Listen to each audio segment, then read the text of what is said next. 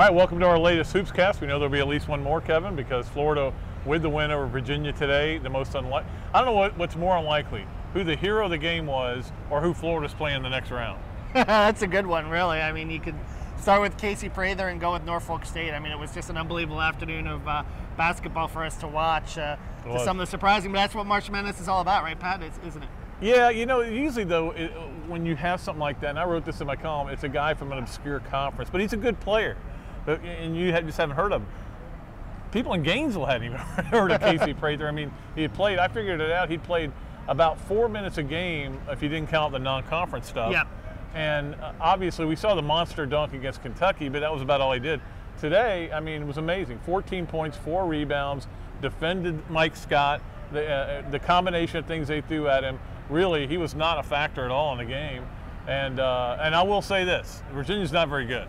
Okay, I think it's important to note, to see them and to hear about all their defense and stuff, and Florida was able to drive down the lane all day. It was yeah, and I think offensively too, Virginia particularly, you know, they went through some bad droughts. Kind of reminded me of that FSU Alabama team that, you know, those teams that can't score, that Florida has traditionally fared well against because they have enough, you know, firepower to shoot. But I thought the key was, you know, 4 for 23, that was their worst day of the season from three-point range, and they still won by 26, which tells you, granted against an offensively challenged team, but this is a team that, you know, can win that other way if they have to. And you know, 44-24 in the paint was encouraging.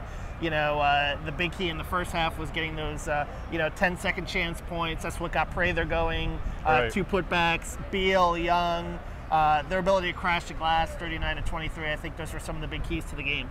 Pretty amazing. Florida only made 4 3-pointers in the game. Wilbekin had 1, and Prather had 1. You know, if you had told me that, I would have said, well, they must have got those in trash time and Virginia must have blown them out.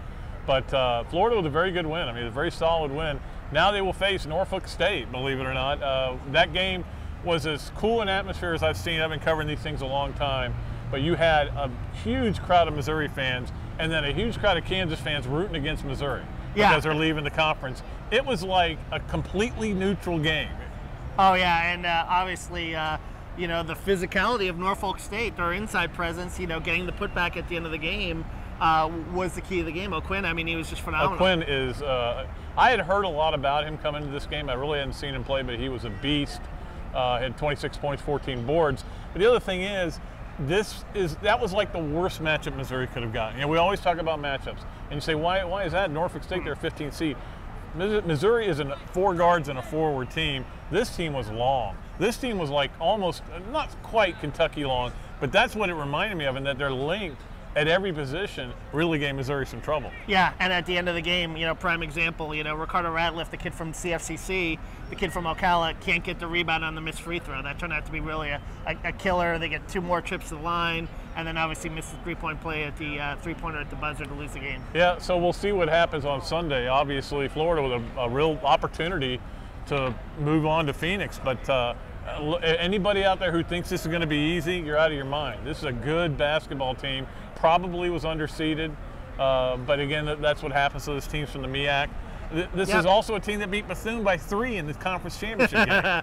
You know, and Rodney McCauley, one of their guards, is telling me, you know, with the number of transfers they have, and they say they feel like they can match up with any team in the country because of that physicality and because of that front line. You know, their ability. They're very experienced. I think a bunch of seniors, fourth-year juniors who've transferred in from other schools. So it's going to be a battle for the Gators, and they're going to have to.